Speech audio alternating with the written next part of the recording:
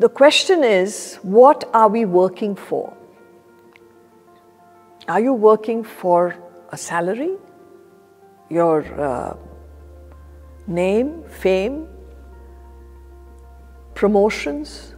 Is that what you are working for? Or are you working for work's sake? That makes all the difference. So if your attention is upon the work at hand and give it your best. See, you are chosen for a job because you're qualified.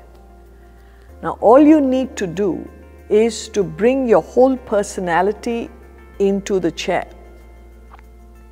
Usually, what happens to even a qualified person, a person who has a job at hand, you lose a good part of your personality.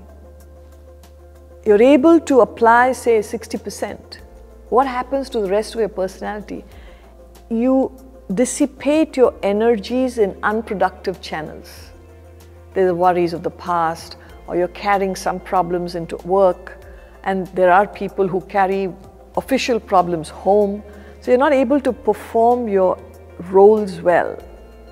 So what would help one grow in one's career is to be faithful and honest to your work and work for work's sake.